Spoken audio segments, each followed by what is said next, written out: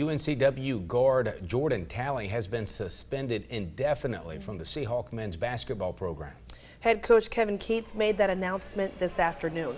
Keats says that Talley has been suspended for conduct detrimental to the team. On a related note, the Seahawks will host Mount Olive in an exhibition game on Sunday at Trask Coliseum. Coach Keats will be looking at several combinations on the court with Jordon Talley out of the lineup. I know what Chris Flemings can give us on a day in, day out situation. Same thing with Denzel Ingram, even C.J. Bryce. You know, I want to see different combinations. I want to try to play a big combination. I want to try to play some guards. I want to get some guys some playing time. Sunday's exhibition game will tip off at 2 p.m. The Seahawks will open the regular season at home in just 8 more nights against Claflin.